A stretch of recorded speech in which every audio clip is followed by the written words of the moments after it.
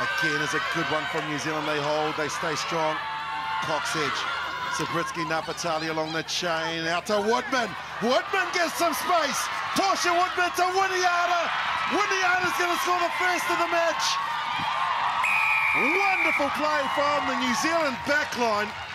And Salika Winiata scores her fourth in Dublin. Thanks. The execution was absolutely on the money. And Woodman just around the back, adding the extra person to that back line.